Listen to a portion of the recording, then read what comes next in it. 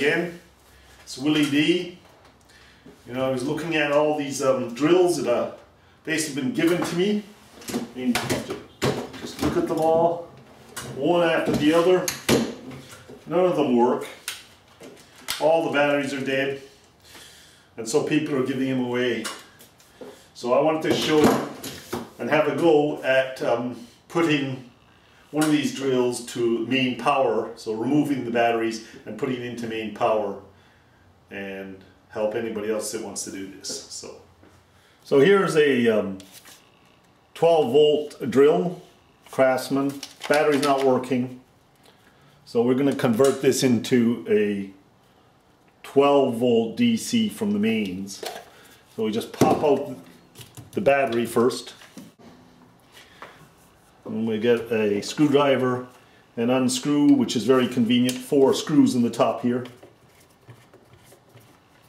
So now you've got the 4 screws out with your star screwdriver. Some of them are a little different, but this is a star screwdriver. There you have it. There's your insides. You have to get these batteries out. Just take a little bit of forcing, not too much, so just keep going around the corners till it comes. They're just wedged in there. Oh, there we go. And now you have a casing that's empty, and you have your 4 screwdriver, and you have this one up here. It's clipped in somehow. You just press down and try to get this out. This one. There we go. It's coming. And there you have it. There's the top area, a blank, which is where your power cable is going to go into and come out of. It's real light now. All the weight's taken out. Put those out of the way. You can still see this.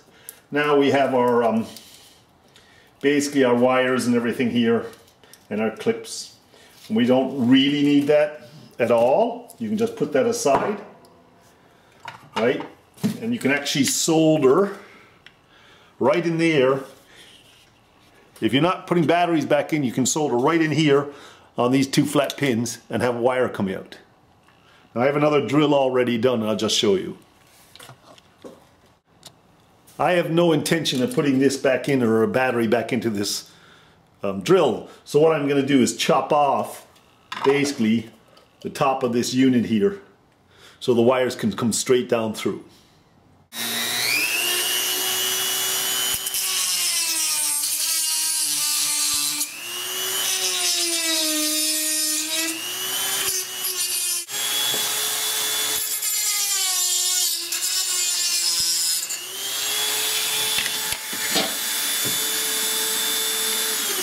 There you go, that's the quick way of doing it.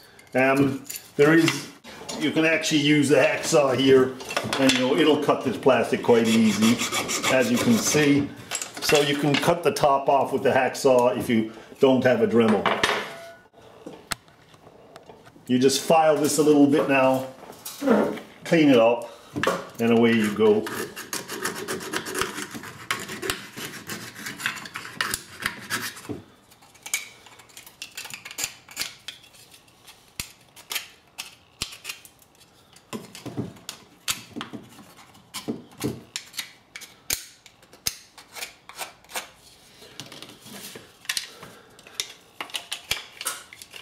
See, that goes in there, right? So now you're ready to put your cables in, and this will come down on top afterwards like this.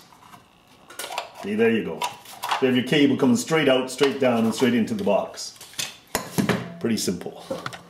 Just to make sure the contacts take, I'm fighting a little bit inside here. Make sure the solder takes, right? Sometimes they're coated, but most of these contacts are pretty easy to solder. There we go. Put a little bit of flux on the end of your wires. Just, there we go. Just dip them in the flux a little bit so that they have flux. There's flux on those. I'll put that out of the way a minute. And then you want to take a little screwdriver and take a little bit of flux and put it in here on these contacts inside the drill here, the 2 silver contacts.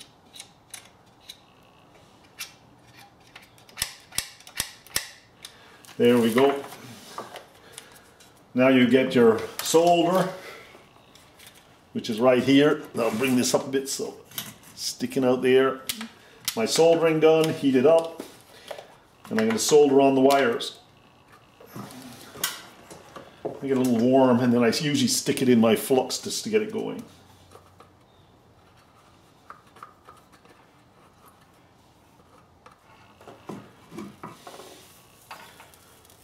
What you want to do is put solder on the wires, solder on the tabs, and then touch it afterwards.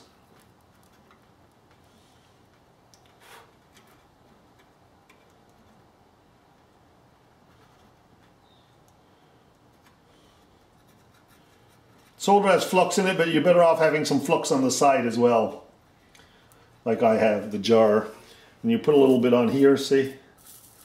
Take no problem at all with these wires.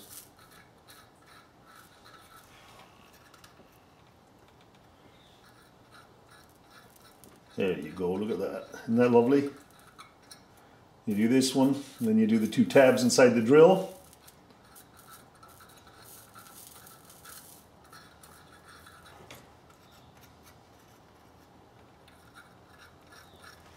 There we go, solder on the wires. Just gotta prop that up. Two tabs inside. You can see them on either side here, one here and one there. If I glit it a bit, you can see them. There you go. So yeah, it's a little awkward to solder in there. So I did use a kind of doctor's pliers I had, and I took them like this here. And then put them in and soldered them to make it a little easier. But you know, you'll find your way around that. You can also open up the drill, solder them on, and put it back together. There you go. Now we're just going to get this soldering unit out of the way in these. Right? And we're going to thread basically our units together. So the first thing to go on is this. The first thing to go on is the cap. Let's pull back a bit. There we go. First thing to go on is the cap, which runs up. Right, goes right in here. And there you go. Oop, we're all the way around. See, and that's going to go in there like that. And now we just got to drill a hole in this. And you bring it up and you tie a knot so it can't pull. And it's done. Here we go. Drill a hole in the bottom of the cap here. There you go. Put the wire through. Yeah, put a knot here, right? And now I'm gonna feed on the bottom cap.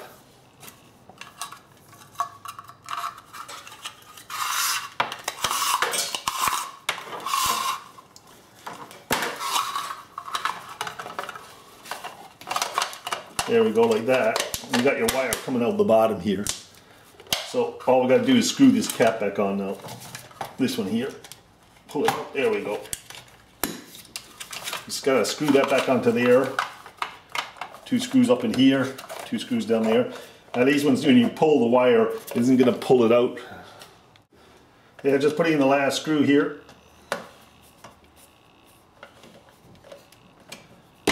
There you go. That pops up in here now when you, oops, I gotta turn it the right way around. And there we have it. You can also put a little bit of epoxy. What happens is that knot's stopping it from being pulled, right? There you go. The wire's too long, but put it up to a 12 volt charger, and it's at 12 volt 6 amps.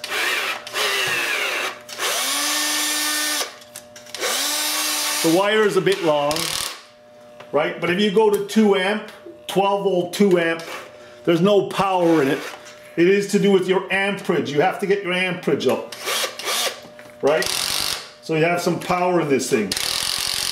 That's at 22 resistance. It's nearly full, right? See, that's what you want. So it's running. The wire is a little long, so. There we go. So make sure you're always on a power bar that has a breaker point. And if you get the plus and minus the wrong way around, the drill won't turn, right? So you just got to change the polarity. You're wondering why it's not working? You've got the plus and minus on the wrong sides. as you can see, I've done that here for you. I put this as the plus wire, I put a negative on it and the plus on the negative. Now let's switch them around. You can't leave it that way because the drill will never work. And you know, when you're doing other things, you have to watch you don't burn out diodes. So let's plug her in again. Right, we plugged in again and there you go. That's how it worked with a longer cable. Not bad.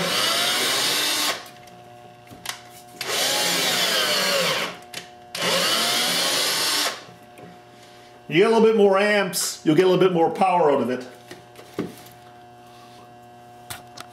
On this drill, they're really short, the cable's coming down, and you'll see it's got a bit more power to it.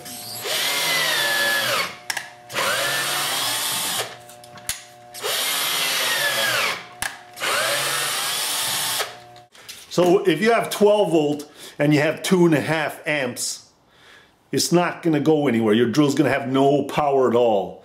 So you have to understand, you have to have 12 volt, but don't go like over, you know, I'm not exactly sure what the amperage is because it doesn't say on the drills, but I'd be very careful not to go over 6, 7, 8 amps. See, there's nothing mentioned on this at all.